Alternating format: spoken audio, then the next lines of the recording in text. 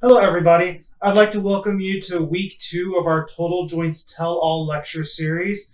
My name is Dr. Eddie Huang, and this is my partner with UT Orthopedics, Dr. Zayde Radwan. We're both assistant professors with UT Orthopedics, and we're here to talk to you a little bit about arthritis. First off, I'd like to thank Dr. Mathis for his amazing talk about the history and future of total joint replacements. If you haven't seen last week's lecture, I strongly recommend it. But moving on, I'd like to talk to you about our next lecture, which is The Man, the Myth, the Legend, Uncle Arthur. Dr. Radwan, who is Uncle Arthur? So, Uncle Arthur, you may have a real Uncle Arthur, but the Uncle Arthur we're talking about today is arthritis. And I commonly get told by patients that Uncle Arthur has come to visit and won't leave. So today we're going to give you a little more information about who Uncle Arthur is, what arthritis actually entails, how we diagnose it, how we treat it, and also we'll go into a little bit of other causes of pain around the joint that is not necessarily arthritis but can present in a similar way. And then at the end we'll briefly discuss when you should have surgery and what you can do prior to surgery. So Dr. Wong, I know there's a lot of talk of arthritis in the media and online. How common is arthritis and how likely is someone to develop arthritis? Unfortunately, arthritis is probably one of the leading causes of pain in America. It's definitely one of the most common reasons people tend to visit a physician right now. I think the most common reason, chief complaints for visiting a physician are headaches, back pain, and then joint pain. I would say the facts say about 24 million Americans are limited in some way from their activities due to arthritis. About 25% of adults will experience some form of severe joint pain due to arthritis. And within the morbid obesity population, 2 in 3 patients will develop knee arthritis. Overall, during their entire lifetime, about 25% of patients will develop hip arthritis, and about 50% will develop knee arthritis by the age of 85. But I mean, we're talking about the phrase arthritis, but arthritis is actually a constellation of multiple causes. Why don't you walk us through some of that? Sure. So as Dr. Wong said, arthritis comes in many different flavors and forms. And when we talk about arthritis, it starts with 2 main categories: inflammatory arthritis and non-inflammatory arthritis. And really the main difference between these two is one is mediated from the immune system, the inflammatory arthritis, and the other is mediated through mechanical damage to cartilage within the joint. And listed here are some of the most common causes. The most common cause I see in my practice in the non-inflammatory side is post-traumatic and just plain old osteoarthritis, which is more of a wear and tear of the joint that happens over time. And then inflammatory arthritis, the most commonly that I see is rheumatoid arthritis and psoriatic arthritis. I definitely agree with you on that. And I think the important point is that although there are multiple reasons why you develop arthritis, usually the end stage of arthritis is essentially cartilage damage. Correct. Yeah. So I mean, just to go into a little bit more, I mean, one of my most common questions is for my patients is, what is arthritis? We use that phrase left and right. So the origins of the word is arthro, which means joint, and itis, which is inflammation. So arthritis literally means joint inflammation. And the root cause of that is cartilage damage. So at the end of the day, it could be due to a wear and tear arthritis or osteoarthritis, or it could be infection or injury like post-traumatic arthritis or autoimmune, which is inflammatory based. But at the end of the day, you have a damage to your cartilage, which leads to a loss of cartilage. That loss of cartilage leads to an increased friction environment within your joint. And then that increased friction leads to inflammatory particles, which irritate your joint lining or your synovium. And then that manifests as joint pain and stiffness. Yeah. And then, Dr. Wong, just one question. We know it's a damaged cartilage, but what actually is cartilage and what does it do for the joint? So the main thing is that a joint is where 2 bones meet to accommodate motion. And And in order to accommodate motion, you have to have a low friction interface. So I like to think of cartilage as being almost like an ivory-like surface at the ends of our bones. And that ivory-like surface leads to a very, very smooth, low friction environment. But as we age or as time progresses, that smooth surface then begins to erode away, and then what we're left with is like this high friction, almost like sandpaper-like interface. So if you can imagine sandpaper rubbing on sandpaper, that's a very painful image in my mind. But besides pain, I mean, what other symptoms do your patients usually complain about when they come in with arthritis? The most common symptom we've talked about a few times already is pain. That's usually what brings people into the office. But other symptoms that come along with arthritis include swelling, warmth around the joint, stiffness. There can be redness around the joint. Patients will complain of their knee giving out on them, locking on them. And then they just continue to notice that the shape of their leg or the length of their leg is changing. And those are the most commonly things patients with arthritis complain about when they come in to see me. Yeah. I agree. I mean, I tend to find that those are the most common complaints, but it's important to note that they don't all show up at the same time. Like arthritis it's a progression of symptoms depending on how bad the arthritis is. So for me, what I've noticed is that if people have mild arthritis or arthritis is just starting, they tend to have more stiffness and soreness, and it tends to be when they're trying to get up and move around. So they have difficulty with initiation. So it's like starting moving around in the morning, or if they've been sitting for a while, getting up and walking around, they'll notice a period of stiffness and soreness, and then it gradually goes away. But as the arthritis becomes more involved, they start noticing these aggravating maneuvers where they just happen to, really just hit that arthritis dead on. So for knees, it tends to be more common with twisting and pivoting when you're changing directions. And then when you're going up and downstairs, more likely when you're going downstairs. And it just with prolonged walking, they notice that when they do these maneuvers, it tends to get their pain tends to increase or it becomes more common. And then with hip, because it's with the hip pain, because it's a ball and socket joint, they tend to notice pain more when they're rotating. So when they're trying to put on their shoes or their socks, when they're rising from a chair, the more when they're going upstairs rather than downstairs, and also with increased walking.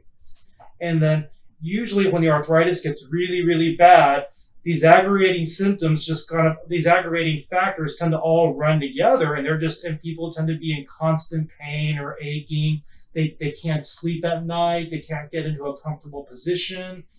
And eventually they lead to some form of deformity. So they end up being bow-legged or knock-kneed, or sometimes they complain that one leg is longer than the other. Sure. When we're talking about hips and knees, is arthritis or Uncle Arthur? Does Uncle Arthur only live in hips and knees, or can he affect other joints in the body? I would say Uncle Arthur can be anywhere. I mean, anywhere there's a joint, you can have arthritis. I mean, my experience, I feel that with hip and knee arthritis tend to be more common in the wear and tears, like the post-traumatics and the osteoarthritis. But then, the upper extremities or the small joints, they tend to be more of the rheumatoid arthritis, the inflammatory arthritis picture. But I also think it's very important to know that just because you're a certain age and you have pain, it's not always arthritis. So how do you work up a patient that comes in with knee pain? What other symptoms or causes can they have for their knee pain? Yeah, and that's a good question. And first, before we get into how we work up common arthritis, it's also good to notice that just because you have hip or knee pain doesn't necessarily mean that you have arthritis. There's many other causes of hip and knee pain, of structures that live around the hip and knee. All right, and some commonly other causes of knee pain are, you can see here, and we'll start off first with the tendinitis and bursitis. A bursa is a fluid sac that goes between tendons and bones to help provide frictionless gliding of the tendon over the edge of bones, and those can become inflamed. And around our knee, we have multiple bursa that can cause pain. The most commonly one I see is the pes tendon bursa, which is pain on the inside part of your knee but it's not quite at the knee joint, it's just below. And another common tendonitis that I see is also the pes tendons, the quadriceps tendons, and the patella tendon. And then a very common cause that I see, especially in women, is anterior knee pain from patellofemoral syndrome. And that has multiple causes, but it's mostly the biggest message to take from that is a non-surgical treatment and gets better with conservative treatments, which we will discuss here later in the talk. And then lastly, lower back pain with radiculopathy, or you've heard of sciatica, can also present as knee pain as the nerves run over the front part of the knee, as you can see here in the diagram. And then lastly, hip arthritis can be referred to the knee. So your knee may look great, but then we get an x-ray of your hip and it's actually, you have arthritis in your hip. So pain in the knee can go to the hip, and pain in the hip can go to the knee. And that leads me to next talk about what actually are causes of hip pain that is not arthritis. Normally, hip pain related to arthritis is more in the groin. I most commonly see patients come in thinking they have hip arthritis and complaining of pain on the side of their hip, or pain when they try to lay on their side when sleeping. And that is usually related to another bursa, your greater trochanteric bursa, which is one of the most common non-arthritic causes of hip pain I see. And then just as in the knee, pinched nerve in the lower back can also go to the hip and refer pain there as well. No, I agree completely. I found that, at least 25% of the patients that come in with hip pain, it's actually not hip arthritis. It tends to be more bursitis or low back pain or sciatica. And then for a lot of my knee pain patients are actually more tendonitis patients also. And I think what's important is, that's how we focus so much on the individual patient, not just on the x-ray that we're shown. And, that leads us into our next topic on how do you diagnose arthritis. And I feel like the hallmark for that is really the history and the physical exam. I mean, well, as you mentioned earlier, I found that, for history and for a physical exam specifically, people that have low back pain, or they think they have hip pain, but they'll specifically say they have pain more in their butt cheek, or people that have bursitis, it's specifically more because they'll complain about they have difficulty sleeping on their side, and then with hip arthritis, it's specifically, it's usually more of a groin pain and pain that occasionally travels to their knee.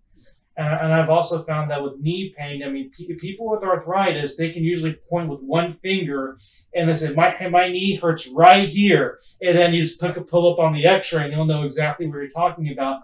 But if people tend to complain more of a global knee pain, it just hurts all over, it hurts and it runs down the back of my leg, you kind of know he may have arthritis on x-ray, but we need to check, we need to do a thorough exam of the back and of the hip. I mean, and what experiences have you had? For sure, I completely agree. Really finding the root cause of the pain, because there's a lot of times I'll see arthritis on the x-ray, but it's necessarily not what's causing the symptoms. And those patients, I think, are most vulnerable for having a surgery and not having a good outcome after the surgery, because we treated something we saw on x-ray, but we failed to see what they were actually hurting on physical exam.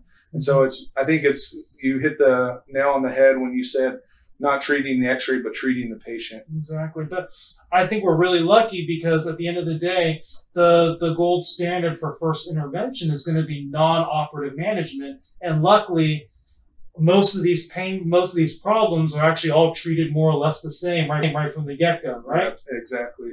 So now that we've arrived at the diagnosis of arthritis, why don't you walk me through how you go about treating a patient with a new diagnosis of arthritis? Perfect. So always when we see a patient for the first time with arthritis, we want to start with non-operative management, because a lot of patients can successfully be treated with non-operative management. And those usually start with an anti-inflammatory medication, an oral one, as well as a topical one for me. And then physical therapy or home exercise program, activity modification, bracing, weight loss, and then if these aren't working, we can get a little more invasive with injections. But starting with anti-inflammatory medication, When and kind of what kind of anti-inflammatory medications do you prescribe to your patients? No, I agree completely. I think it's important to focus that non-operative management is more about preservation of activity. You know, we're trying to control your symptoms and preserve your daily life to keep you happy. Now, as far as anti-inflammatories, I actually think that over the aggregate of patients, they all are equally effective. But you have to look at patients as individuals. I mean, I have some patients that swear by Advil and they say Aleve doesn't do anything for them. And I have other patients that love Aleve because it's a twice-a-day pill and they don't want to take Advil 4 times a day. I think you just have to kind of figure out which one works best with the patient. And the other thing you have to keep in mind is that these anti-inflammatories have a pain-relieving component as well as an anti-inflammatory component. And the anti-inflammatory component usually is a delayed reaction. So you have to take these for around 2 to 3 weeks before they'll really see that. And that's something I counsel them on when I initially prescribe them. The other new thing is that the Voltaren gel, which is a topical anti-inflammatory, is now over the counter. And I find that a lot of patients really like having a topical versus a pill option. I mean, do you find you use that a lot in your practice? I do, especially in my patients who can't take anti-inflammatory medications, whether it be for heart disease, kidney disease, or they've had gastric ulcers in the past. Those patients, I think, are great candidates to try a topical anti-inflammatory because it doesn't get as high of a level of anti-inflammatory in their bloodstream. And so that's, but I like combining both to kind of hit it at both ends. And then usually always with anti-inflammatories, I'll prescribe a home exercise program or physical therapy, but I'll often have pushback from some of my younger patients who are more active and exercise routinely. For your patients who are kind of the same kind of activity level, what do you tell your patients about physical therapy? Well, what I try to explain to them is there's a difference between exercise for overall health and exercise as far as rehabilitation, because the main thing is that usually when you have a tendonitis or any type of inflammatory picture, a lot of it's because you're doing some type of maneuver wrong, and you need a physical therapist to kind of overlook your actual workout and make modifications so that so a tendonitis doesn't become a tender rupture. And I think, and a lot of the physical therapy goal is preservation of range of motion and preservation of strength. And at the end of the day, they may not be doing physical therapy that often. It may just be 2 or 3 visits and then establish a good home exercise program. And that's something I make sure that they know they're not signing up for physical therapy for 6 months straight. Sure, exactly.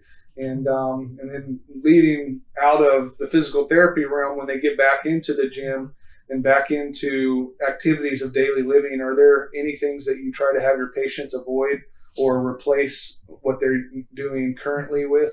I think the buzzword is impact avoidance activities or avoiding high impact activities. That's anything where your entire body weight lifts off the ground and then drops down on one of your legs. And the classic example is recreational running or jogging. Those are the things we really want you to avoid. But, elliptical is great, hiking is great, walking is great. And I'm a big fan and proponent of swimming. We're lucky because we live in Texas, so you can swim 9 months out of the year. Yeah. But I think that's a great cardio workout, and it's good for resistance and range of motion. Are there any specific tips that you recommend for your patients? Yeah, I agree. I try to avoid the high impact stuff. One other high impact activity I try to keep my patients off of is a stair climber as well. I think that puts a lot of stress in the front part of the knee. Mm-hmm. But yeah, I like water. I like swimming, water aerobics. They kind of take your body weight out of the picture and provide a high resistance environment for high caloric loss, especially my patients who are trying to lose weight with arthritic joints. Yeah. And then, do you ever get asked about bracing options? I do, and I think bracing has its place in treating osteoarthritis. The braces aren't the typical kind of braces you'll find at Academy or CVS. These are more specialized, and we call them unloader braces, and they function in a way that they're able to unload the part of the joint that's been damaged and transfer some of that load to the part of the joint that is healthy. The hardest part is getting patients to agree to wear these on a day-to-day basis. So if a patient states to me that they think it's something they would use, I always try it. But if they tell me they're going to wear it to their car and then take it off, then I usually we'll tell them to save their money. Yeah, I agree completely. And the last thing I always give a patient, during their first evaluation with a new diagnosis of arthritis, is usually some form of injection. I usually recommend a steroid injection or a cortisone injection first. I like to think of it as a focused dose of anti-inflammatory, kind of like you're putting a grenade of anti-inflammatory directly in the knee. And I think it calms down the inflammation immediately, and it gets people over that acute flare. Do you have a restriction on how often you're allowed people to have injections? I usually tell my patients 3 times a year or every 3 to 4 months for the steroid injections. And then if that isn't helping them, or say they tell me they had an injection and it lasted for a few weeks, but they still aren't ready for surgery, that's kind of when I go into the other type of injection that's most commonly given, and that's the hyaluronic acid injection or gel injection, rooster cone injection, all the same concept. But by having these, or by how these injections work, is it acts as a gel that we put into the knee that's very hydrophilic and will absorb water. And then once that absorbs the water in there, we thought that it would provide a cushion or a smooth surface for your joint to glide on, kind of like an oil change. But they also have an anti-inflammatory property, and that may be where they get some of the pain relief with these.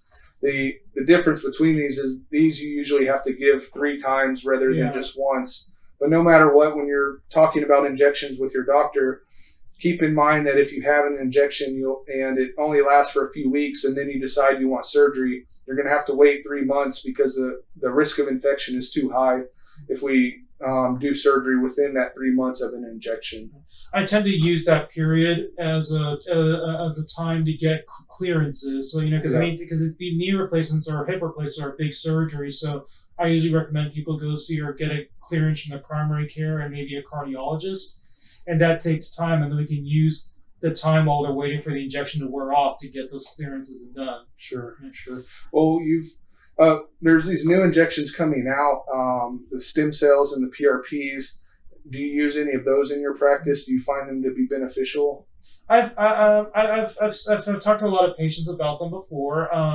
I find that a lot of the patients will come in which have had the injections done by another provider, and some of them say it does really, really well, and other patients tend to say that it didn't work as much as they wanted them to work. I think the jury is still out on the literature for that. The main thing is that you have to realize that we do these injections and PRPs and stem cell injections for a lot of injury patients, for tendon tears and ligament sprains, and the literature for that is very supportive. But the literature for actual arthritis, there actually aren't many big studies out there. So I'm not saying that they don't work or they do work. I think that time will tell on this front. Yeah, and I agree with everything you said. And and the biggest thing that I tell my patients is these injections, while some of them may provide some relief, they don't necessarily repair or replace the cartilage that's been damaged. And that's really the goal of all these non-operative treatments, is to decrease the inflammation, which then decreases the pain, the swelling, and improves the function. But we aren't necessarily fixing the root cause. Yeah. And that's something that can only be done with surgery. Yeah. And then usually what we say, and usually after we've exhausted non-surgical management, so if they've been on the anti-inflammatories, if they've done the exercise plan, if they've had multiple injections and they're just not cutting it, at that point, that's when we step up the discussion and talk about surgical treatment. And I would say the majority, the gold standard at this point would be total hip or total knee replacements. Now, I think that's a huge talk all on its own. I think Dr. Doherty is going to he's going to be talking a lot about that next week. So we're going to kind of make the audience wait for that one. Yeah. So tune in for next week to see Dr. Doherty talk about joint replacements. Well, I'll say the most common question I get asked quite frequently is, when is it time to take the leap? When should I go forward and get that joint replacement? How do you answer that for your patients? Yeah, and that's a great question. And I think this is one of the funnest parts of my job, is making this decision-making with these patients to help them and make them feel better. And really, it's a discussion that we have. And when they're no longer responding to conservative treatment, and they're not having fun with life or enjoying what they do on a day-to-day basis, and Uncle Arthur is kind of running their life and telling them what they do every day, that's when I tell my patients it's time to take that leap, when they're starting to lose the enjoyment that they have in their day-to-day life. Exactly. Whenever you can't do the things you want to do to make you happy, you got to serve the eviction notice to Uncle Arthur, right? Oh yeah. Exactly. Great. Well, thank you very much for your time. Thank you very much for tuning in. And then please join us next week for the next Tell All Total Joint Talk. Yeah, and thank you very much. And if there's anything we can do for you here at UT Ortho, please feel free to call us and come in and see us. We'd love to help you. Oh, before we forget, we did want to touch on with the whole COVID pandemic thing that's going on, that we are offering telemedicine visits. We do a lot of screening in our clinics. We do have a firm no-touch policy, so it's a very safe environment. So you don't feel like you have to suffer in silence and suffer alone. We are here to take care of you, and we value your safety as the most important thing. Definitely, and just because COVID's around, Uncle Arthur isn't going anywhere. So we're still able to treat you safely, and we have the option of a COVID-free hospital at Memorial Hermann Orthopedic and Spine Hospital. Excellent. Take care, guys. All right. Bye.